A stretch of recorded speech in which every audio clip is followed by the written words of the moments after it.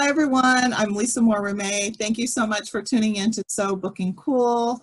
My book, Something to Say, comes out July 14th. I hope you'll check it out.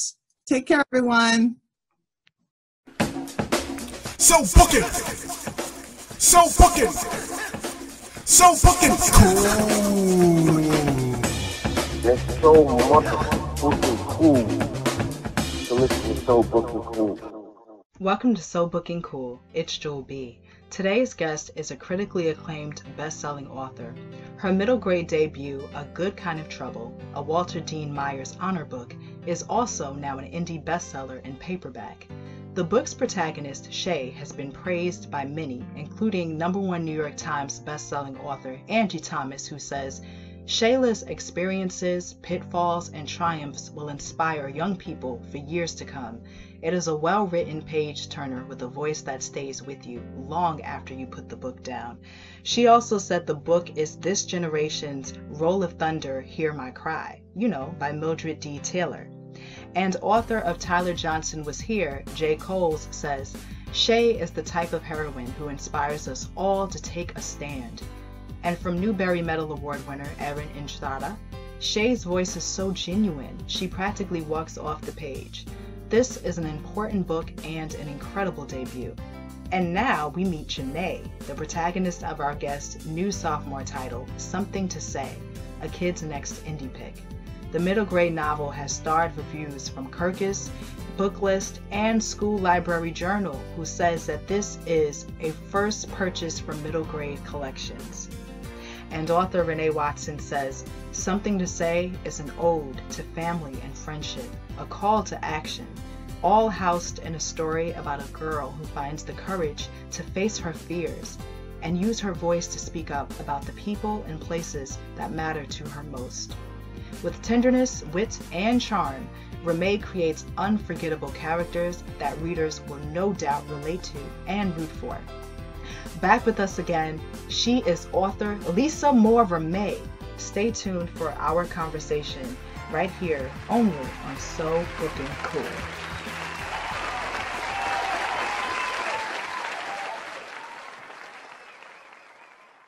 So, hi. How are you doing? I'm happy to be here. Likewise. Thank you, for taking the time. Exciting to have you back. I remember when we talked a bit about Something to Say last year, and now the book is getting ready to be released into the world. I have to say, how do you feel about A Good Kind of Trouble having this resurgence? I am, I have to say first that I'm really grateful. It was very unexpected when I knew that the book was going to be released in paperback some time ago. I thought, it'll be quiet. I had kind of forgotten what day even it was going to be released. And so I was surprised that it actually had a very strong release. But of course, the reason for that is connected to what was going on in the world at the time, what's still going on. The George Floyd killing has happened it's not too distant in the past. And because of that, there was a call for amplifying Black voices. It was really clear that we needed to do things different in society. And so a lot of books were getting renewed attention or extra attention. And there was also a call for a very specific type of books that were explaining Black Lives Matter or were explaining what police brutality looked like from a Black perspective. And those are issues that are addressed in A Good Kind of Trouble. I think probably too, because it's a book written for young people, a lot of adults were finding it accessible. So things were being explained to them in a way that they didn't have to work too hard to understand. And so I was torn because of course everyone likes to see strong book sales, but it's sad when those book sales are connected to a tragedy.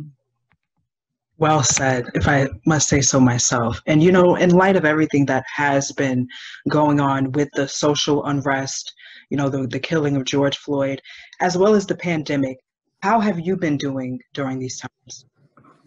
I've been doing okay, all things considered. I think strictly from the pandemic side of things, I've been really busy. I have a full-time job that keeps me very, very busy. I changed units at the university that I work for kind of right before shelter in place started. I moved in February, moved jobs. And so when I started working from home, I was swamped trying to figure out this new gig and working constantly. And that was, quite frankly, a blessing because I didn't have time to watch the news. I didn't have time to worry really about what was going on. And my job has settled down somewhat. So now, unfortunately, I do have a lot more time to focus on things and see just how dismal the news is every day. I try not to watch too much of it. And when the focus changed, this shift went from being primarily worried about the virus to suddenly police brutality being back in the news. That was really hard. You know, that it's difficult to work in a space that is a primarily white space, where you're in Zoom meetings all day, and it can sometimes feel like you're a bit on display if you're one of a handful of Black staff members. So that part's been hard, but I feel really fortunate that I have a job, that, you know, I'm still collecting my paycheck, and that I also have, you know, this other wonderful job of writing. And speaking of writing, how has it been to connect with readers and your audience virtually?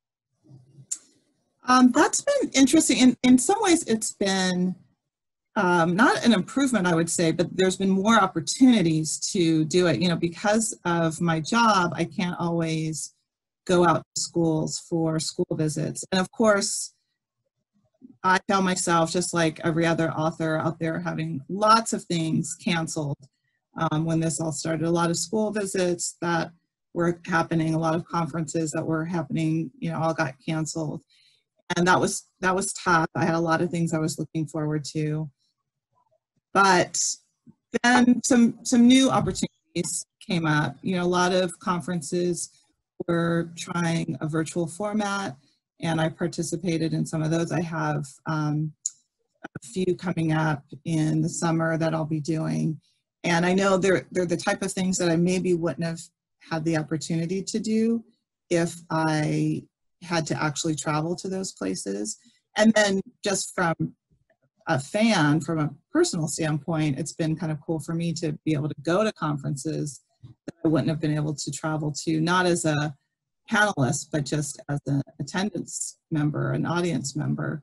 So that's been good. But I've heard from a lot more people, and I don't know if it's because of paperback releasing of A Good Kind of Trouble or if it's just the time, but I've gotten many more letters in the past couple of months of people reaching out, wanting to just let me know that they were grateful to have read the book and have an understanding of some of the issues in a way that they hadn't before. So that's been really wonderful to hear from readers. And you know, something that you're writing, readers and people in the industry that you have been praised for is the voice that you give to your characters. Is that something that is important to you, and what is your approach?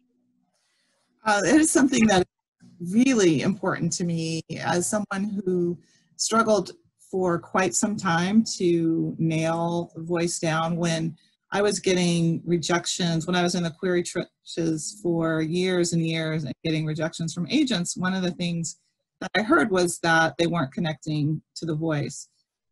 Now, for those of us in the Black community, sometimes we roll our eyes at that because sometimes that just means they're not looking for a Black girl. And my characters are Black girls usually. And so there's some of that, but I also had to be really honest with my writing and take a second look at it and recognize that I had a bit of a academic tone to my young person's voice. I have a master's in English literature, and when I first started writing, I wrote like someone who had a master's in English lit versus a kid lit author. And I did a lot of homework, meaning I read a ton of middle grade novels, trying to see what was the difference between what I was putting on the page and what some of these authors were doing. And I also started really listening to the young people around me and trying to get a sense more of what they really sounded like. Not a literal translation of what they sounded like, but really more just kind of a vibe of the way that they talked and how their sentences were shorter. And I really enjoy getting into the head of my character as much as possible. And so when I'm putting their words on the page, I'm really trying to put down exactly what I feel they would truly say instead of kind of giving them a script to read. Okay, what do you mean by that, instead of giving them a script to read? So, you know, oftentimes we know what we want a character to say, and by that I mean we know what we need them to say in order to move the story in a certain direction. And sometimes we can put words in their mouth that have the right intent, but if we were being true to that character, we would know they would never say it exactly that way. And one of the things that I do often is I will read sections aloud, because that's the way that I can tell whether or not it's in the person's voice or not. And I kind of, you know, act it out and see, does this sound normal? Does this sound the way that Shayla or Jenae, would they really say it this way? And usually my first try is wrong. It's like, no, they wouldn't say it exactly this way. It would be a slightly different word choice. And so that's something I do with all of the characters to try to make sure I'm connecting with them and being honest, letting them be honest with the way they want to express themselves. I think that if you, as an author, if you've done a good job of character development, then that character should be able to talk to you pretty clearly and express themselves in a way that you can almost just, you know, let them dictate to you what they need to say and get it down. And how do you test if the dialogue from a young character, like the middle grade age characters that you write about, how do you test that seems accurate, that they would say that? No, it's definitely tricky because I am not a middle grade student. I have not been that age in quite some time, and I recognize that. And, you know, it's interesting, you know, because you can go out and you can listen to young people talk. And I think it's a way to get a good sense of kind of rhythm, you know, and hear the way that they express themselves. And you can't be creepy about it. You know, I don't mean like creeping around schools and eavesdropping that way, but, you know, you can be out around in town, maybe not during a pandemic, but in normal times, and hear what the way that young people talk or how anyone talks. And you never want to write down verbatim what someone would say, because that's not actually, we don't write that way. We don't write down the way we speak in real life, but you do hear a certain cadence, isn't the right word, but a certain way of delivery, you know, a certain, like for my characters, there is such a fervent belief in what they're saying to be true, and they're kind of filled with their own self-importance sometimes. And I think just kind of true of young people, of wanting to be understood. And so, you know, it will hit my ear completely wrong. Like if it's just not right, like I'll say it out loud and it's like, oh, that just does not sound the way a kid would talk. You know, I can imagine, you know, I can put in my head like the image of a young person, and if I'm seeing them, it makes it even easier to like imagine like the words coming out of that person's face and know like, okay, they wouldn't sound like, you know, a 50-year-old woman. They just wouldn't. So it's doing a little bit of homework to kind of fine tune your ear. Yeah, that makes a lot of sense. So speaking of these young characters, what is the heart and soul of Jenae? What is the heart and soul of Something to Say?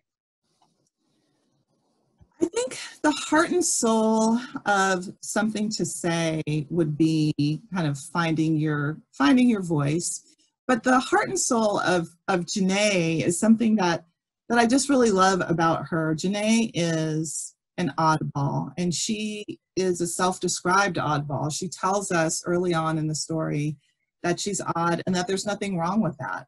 And I had such delight in creating a character like that, particularly because I feel we don't see that enough in stories. We often see a character that doesn't fit in, who has a big problem with not fitting in and is trying to figure out how they can be more popular, how they can have more friends, or how they can do the things, kind of put the mask on to look like everyone else. And instead we have Jenae, who says, that's not the game I want to play. I want to be who I am, and I'm perfectly fine with that. The only person who's maybe not fine with it is my mother. And she doesn't have any friends, and she's fine with that too. She thinks that's kind of a lot of work, and she doesn't want to have to change who she is just in order to have friends. So I wanted to send kind of a love letter to the oddballs out there who might be similar to Jenae, who want people to know just because I'm different does not mean there's something wrong with me. And that to me is more the heart of the story than anything else, is that, you know, different doesn't mean wrong. And it's great if you can find a way to accept yourself the way that you are. You will have a much happier life if you can get there. And if you can get there as soon as Jenae got there, you know, power to you. Now, what is it that makes Jenae think that friendships take a lot of work? She sees the kind of negotiations that go on the school playground, and kind of the, you know, the hurt feelings and the gossiping, and, you know, who's popular and who's not. I relay something that happened to her when she was in elementary school, where, you know, girls got invited to a party and not everyone got invited. And she was one of the people who wasn't invited. And she didn't care because she didn't want to go to that party. It was a horse riding party. She didn't want to ride a horse. But other girls who did get invited were very upset and wanted her to be upset. And because she wasn't upset, she wasn't friends with the girls who got to go to the party, and she wasn't friends with the girls who didn't go to the party.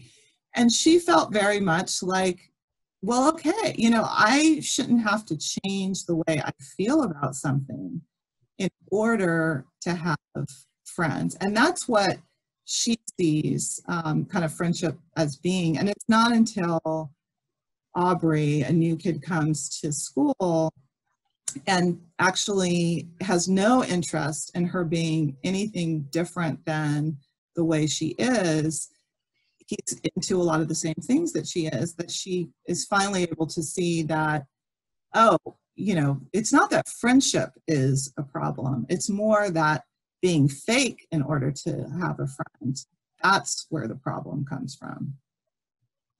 Wow. Okay. So when you were when you were around 11 years old, can you see any of yourself in Jenae, or as well as your daughter? I definitely was an oddball. It's funny because there's things that we can be into that we just, there's no explanation. You don't know why they come to be. I know that when I was a kid, probably about the same age that we find Jenae, I was really into music from the 50s, which was something that nobody that I knew was into, and my parents weren't playing that music for me, but I would listen to it every night, and I was really, really into black and white movies. I loved movies from the 30s and 40s. I have no idea why, and I didn't care, I think partly because I was such a huge reader. I loved books, and I would say that books were my first friends. I did have friends. I wasn't like Jenae in not having friends, but my books were more important to me than my friends. So, I could just stay in my room and read all day and be perfectly happy. And so I definitely find that part of myself in Jenae. I think Jenae is a little bit more tougher than I was. The other thing, though, that we definitely share was a fear of public speaking. And I feel kind of bad that I did this to Jenae, but I had such a horrible fear of public speaking until I was an adult, really. And I took one of my classroom experiences that happened in college and gave her that horrible, horrible experience. So there's been people who have read that scene and they're like, how could it be that bad to be that afraid of talking in public? And I'm like, well, I know for sure it can be that bad because that's what happened to me. And being confronted with it in your class, is that what helped you to get over it, would you say? Oh, absolutely. I mean, it's funny because I wouldn't have known it at the time. And because it was such a strange way to get over something, I actually did not write it this way in the book. When Jenae has to talk in class, it does not help her get over her fear at all. But in my case, when I had to finally give a speech my second year in college, I was so, probably like the closest I've ever felt to dying, I think. I mean, I almost fainted. I was going to pass out. It was horrific. I was sweating like you wouldn't believe. Like, it was just so horrible to stand up there with my little note cards, shaking, sweating, knowing that everyone was looking at me, judging me, thinking I was a mess, feeling sorry for me. And then it was over, and I sat back down, and I kind of looked around the class, and that's when I realized that nobody cared at all. Like, half the class had not even been paying attention. And it was such an eye-opener to me because I recognized, that my fear came mainly from that sense of being judged and hating that. But the B part was that I wasn't being judged because nobody cared. It was, for them, it was just another boring assignment. They didn't care what I had to say. I couldn't tell you what my speech was about. And after that, it got a lot easier to stand up in front of people because I recognized that, I was putting a whole lot of emphasis on what they were thinking about me versus just focusing on what it is that I needed to say. So going through that horrible experience actually really helped me get over my fear of public speaking.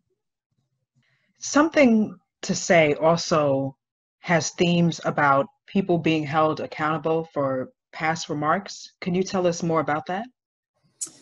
Yes, I was really interested in exploring that. I mean, there's, I kind of find little tidbits of things as I go through life that I find interesting, and I kind of put them away somewhere.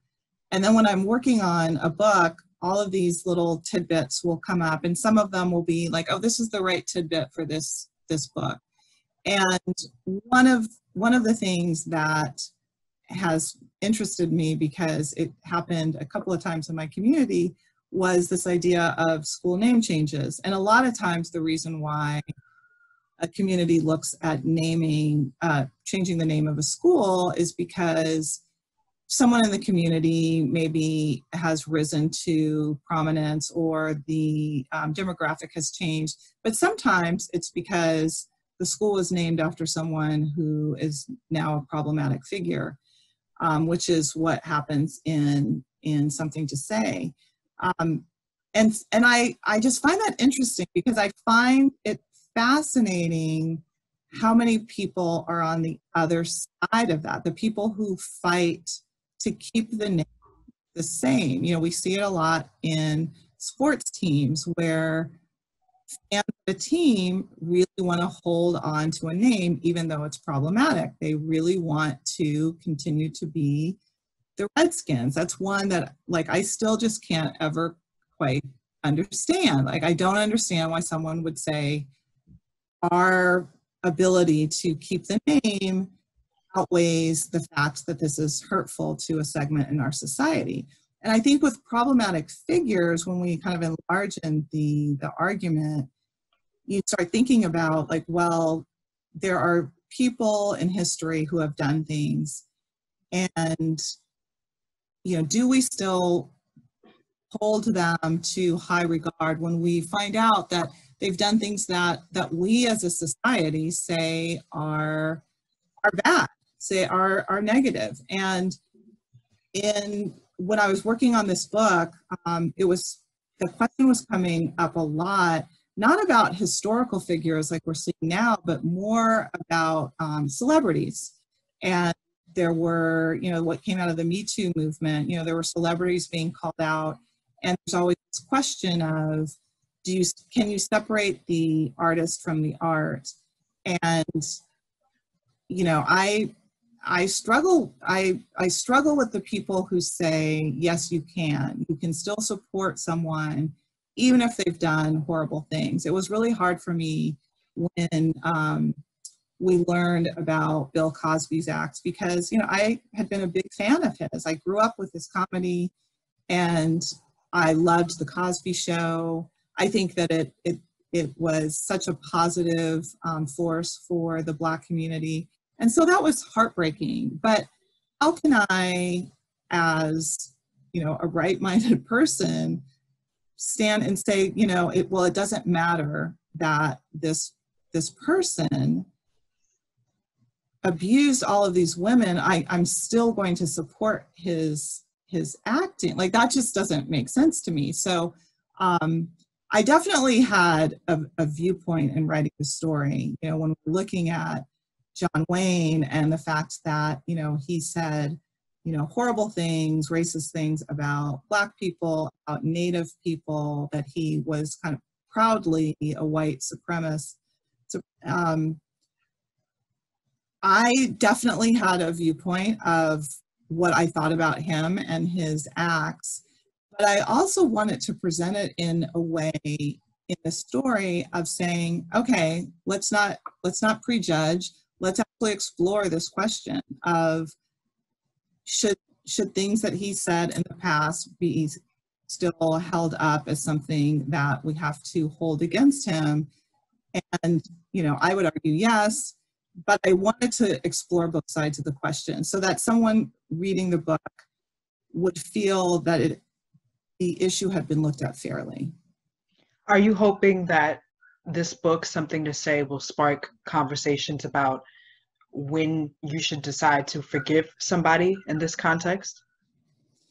I think so. I think that it's definitely a hard question. This whole idea of forgiveness can be really tricky, and particularly if you are not the wronged party. You know, I think that it's really the wronged party who has the opportunity to forgive or not. And it can be very difficult if you are not in the equation, you know, to maybe stay quiet. But I think that probably that's your role. If you weren't being heard, I don't think you're the person who can say, oh, we should forgive this person. I do think that if, in the case of someone who's still alive, who still has the opportunity to say, yes, I said this horrible thing. And we've been seeing this a lot with people being exposed for, you know, racist tweets that they made in the past. For someone to come out and say, yes, I did this, and yes, it was wrong, and I don't feel this way anymore. And not only that, I am going to take steps to live my life and to show that, like, this is not the way that I believe. I'm going to build other people up. I truly am going to be anti-racist, not just kind of sit quietly. And that to me is powerful, you know, and I want to hear from those people, you know, and allow them the room for that. I don't think that we do, you know, society any service if we say we don't ever want to forgive someone, depending on what it is they did. Let me be clear about that. Like, I mean, I think that there are some acts that are so egregious, you know, that, you know, I'm not talking about if you're being raped, if you have been raped, to forgive the rapist. No, I'm talking about specifically someone saying something inappropriate, who has truly changed and now wants to be forgiven. I still think you hold them accountable, though. And I think if that person is someone who has monuments built up to them, I think those monuments should come down. I think forgiveness doesn't mean, well, we still get to hold you up and honor you. I think you no longer get to be held up and honored, but you can be forgiven. You can be forgiven. You know, something that we talked about also the first time that we chatted last year was you and your agent, and we talked about the publisher and the editor, Alessandra, as well, at Balzer Bray. So what I would like to know is, do you feel like working together a second time, has the relationship strengthened? Were there any changes? Like, how has that experience been collaborating again? I definitely, it has strengthened. You know, it's so, the journey of an author is really interesting. You know, you, especially if you are like me and it's something that you wanted for so long. And I think with the first book, with A Good Kind of Trouble, I was so grateful that the book had been sold that I think Alessandra could have asked me to do anything. I would have made that change. Now, she did not ask me to make any ridiculous changes or edits, but you know, and I don't think everyone's like this. I think particularly authors who have had a shorter journey, because their expectation was that this was going to happen for them. So I think they might be a little bit quicker to ask for things that they feel that they deserve. And for me, I was just happy to be in the room. You know, I was just happy that someone had invited me to the party. And I still am so happy that someone invited me to the party, but I also recognize that I do have a voice. And what has always been true, what's really lovely about both Brenda and Alessandra, is that I would say that they both recognized that and were interested in hearing my voice well before I felt strong enough to voice it. But I feel as Alessandra and I continue working together, that we moved from a place of being almost like boss employee to partners. And, you know, she and I think both recognize that we work together on the books, and it's important for both of us to get it right. And I think, with Brenda, we don't do as much editorial work together. It's much more focused on, the business of selling books. But she and I too, have just a very strong partnership relationship of, she wants to know what I want to do professionally and how I want to expand my career. And that's something that I just really appreciate about them both. I also have to say, just as an aside, that's something, I don't know how common this is, but something I noticed early on in working with Alessandra is that every single email that she sends to me, she always CCs Brenda. And I really like that, because even if it has, there's not a particular reason, it does keep that that whole feeling of, the three of us are working together on this project. And I like the respect that we give each other, as of course to me as well. Oh, well, that's such a lovely thing to say. Yeah. Yeah, I mean, it keeps everybody in the loop. Right. Mm-hmm. Well, speaking of, the publishing industry, and we did touch on this earlier, what are your thoughts on publishing looking to amplify marginalized voices in the industry? I'm a big fan of amplifying marginalized voices. I think familiar with the graphics that show just how poorly we've been doing that for decades. We just we're not doing a good job. We haven't been amplifying voices. And I think that people, kind of get lulled into a sense of like, well, we must be doing well because look at Angie Thomas and Nick Stone and Jason Reynolds. It's like, there's these celebrities, but you think, yeah, that's three that you can name in this world of publishing that's vast, and we shouldn't have to stop at three.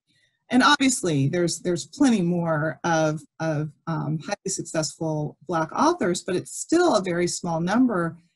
And a lot of us in the Black community of writers, we all kind of know each other, and you think, well, that's like, how could that even be? But it's because there's so few of us. So I'm really delighted that publishing is saying that they would like for things to change, that they would like there to be better representation. Maybe I'm a pessimist, but I'm nervous that the loudness that we have heard that's already starting to quiet down is something that is very short-lived, that we had this burst of energy, this kind of week of Amplify Black Voices, this week of Blackout bestseller list. And, we need more than a week. We need more than people giving lip service to this idea of, yes, it would be nice if we had more authors of color getting published. That's something that, quite frankly, publishers are going to have to put their money where their mouth is. They're going to have to make offers to authors of color. And not only are they going to have to buy those books, but they're going to have to put steps into place to market those books so that they actually have a fair shot at getting sold, making sure that people know that they're out there. Books come and go, and, just publishing a book isn't enough. Making sure that people can find it is the real job. And so I'll be watching and hoping to see a real change. And I'm hoping that my pessimism will be, not well-founded, and that I'll be proved wrong, and that this will actually be a very long-lasting movement and pushing forward change. Wanting to see the industry become a lot more inclusive and everything, those are some expectations that I'm sure many people in publishing have and want to see be met. What can you say about expectations as an author? As an author, do you have any type of expectations at all when it comes to your books? Um, you know, I don't have a lot of expectations when it comes to my books as far as like sales numbers or that. I do have a certain level of expectation of how the book is handled. You know, it's so odd because, you know, seeing this movement spring up at the same time that we're living in the midst of a pandemic, it changes everything. You know, if the pandemic wasn't going on, then, you know, I would have certain expectations of saying, you know, it's time for publishers to make sure that they're looking to see within their author ranks, you know, who they can send to conferences that they haven't been sending. And, you know, putting Black authors on panels that have nothing to do with race, but have everything to do with craft. You know, like these are changes that we need to see in the industry that make it clear that this isn't about just producing books about quote unquote Black issues, like that these are books that just happen to be written by a Black person. And so we're going to treat them the same way we would treat a book written by a white person. We're going to do the same type of marketing. And I have that expectation when it comes to, I don't know if I did when I first entered the industry, but I do now of want to get the same thing that you would give to anybody else. You know, I don't want there to be this separate kind of small alley that we get sent down if we're a writer of color that is, you know, saying like, well, that's good enough for your type of book. And I think one of the expectations is also to expand the types of books we see by Black authors. And I think, you know, there's people out there who are already doing such incredible work like that, like Justina Ireland and L.L. McKenna, like where we are seeing, you know, fantasy books and those are the types of stories that, in addition to the books that are looking at racism, that we need to see. And hopefully we'll see more of those come our way. I think that readers are ready for it. So hopefully publishers will start putting that out there. And when people read a book by you, what is the feeling that you want them to walk away from? Oh, you know, it's funny because I get a lot of email from adults who read my books. I think because there's a lot of teachers and a lot of librarians who are checking out books to see if it would be something good for their classroom. And I love that, but you know, I'm not writing really for them. I'm really writing for young people. And what I'm hoping that they take away from my books, a big, huge thing, is that fear is normal. And fear is not something to make you feel that there's something wrong with you or that you're less than just because you are afraid to do something. Because we all have it. We all are afraid of something. Some of our fears can be, you know, can stop us in our tracks. But hopefully the other message that goes from my books is that you may just find the courage to overcome a fear, given the right set of circumstances, given something going on in the world around you that is going to push you into kind of embracing that fear and saying, okay, I'm afraid, but I'm going to do this anyway. And you know, I definitely want to see more young activists spring out of reading my books and feeling like, you know what, I can do this. I'm going to take this on. I'm afraid, but I'm going to try it anyway. And that's something that I think you'll continue to see in all of my books. You're going to see a lot of characters who are afraid of something. And maybe that just goes to me and the fact that I'm afraid of a whole lot of stuff. So I feel it's very normal. And I like the idea that hopefully I can spread a little bit of courage out there. Wow. And on that note, Miss Lisa Moore Ramée, that was excellent. Oh, thank you, Jewel. Yeah, no problem. Thank you again for coming on, and it was wonderful to speak with you again. And much continued success with you and your work. Do you have any upcoming projects? I do. I am working on book 3. So, it's funny. I should mention too that, I had a goal. I told my agent when I first started working with her that I wanted to do a book every year. And I felt a little bit like I was failing if that didn't happen. So I was really pleased that Something to Say was coming out the year after A Good Kind of Trouble. Well, my next book, which is a fantasy, does not come out next year in 2021. It won't come out until 2022. And at first I thought, oh no, I'm losing.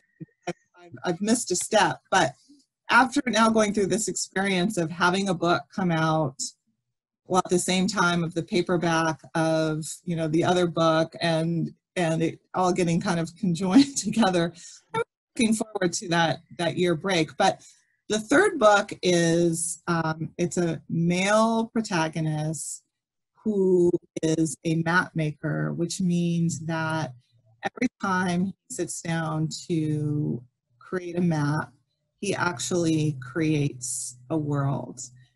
He brings a whole world into existence. And so I just love this character and this idea. I've had this idea in my head for years of this young boy who could create worlds. And I've always loved maps, and so this was a way of combining that. And it's a story that it's so hard for me to write because I really, really want to do it well. And it's been a struggle, but I'm very excited about it coming out in 2022. That is extremely exciting. And you are diversifying your talents and the voices. This is a fantasy with a male protagonist. That is so exciting. Yeah. So how can people stay connected and stay updated with you and get something to say? Yeah. Oh, okay. Well, so is available for pre-order now. It releases July 14th, which I'm looking at a calendar right now. It's like, wow, it is almost, it's less than 2 weeks from now. That blows my mind. And you can find me on my website, which is lisamoreramée.com, and most easily find me on Twitter and Instagram at Leesray, which is Leeseray. Yes, everybody make sure you check out Miss Lisa Moore Ramée and, stay tuned. I know I'm going to be staying tuned. And thank you all to listening, until next time, so booking cool. And Lisa, we have to talk again for those upcoming projects. Okay. Thanks, everyone.